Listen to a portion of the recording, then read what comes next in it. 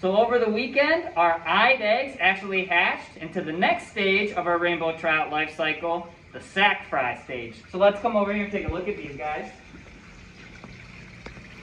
So at this point, we're still gonna have our trout in our egg baskets. And remember, with these egg baskets, we're trying to simulate in nature what's known as a trout red.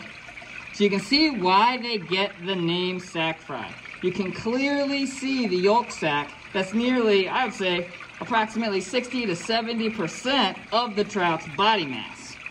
So they're going to utilize the yolk sac at this stage for nutrition. You can see now they are able to swim and sort of wiggle around, but they can't do it with purpose. So at this stage, they can't actually feed for themselves. So when you have your trout in the classroom in the aquarium, it's important to remember that you're not going to feed them at this point, because that's just going to source more ammonia into your closed system.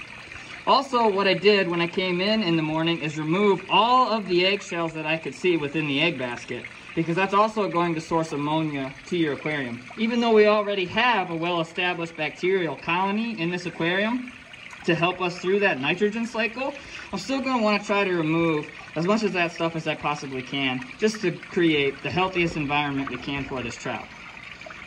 So another thing to remember is that these sac fry in nature, even though they are able to swim around and move right now, they are extremely vulnerable to environmental disturbances such as sedimentation.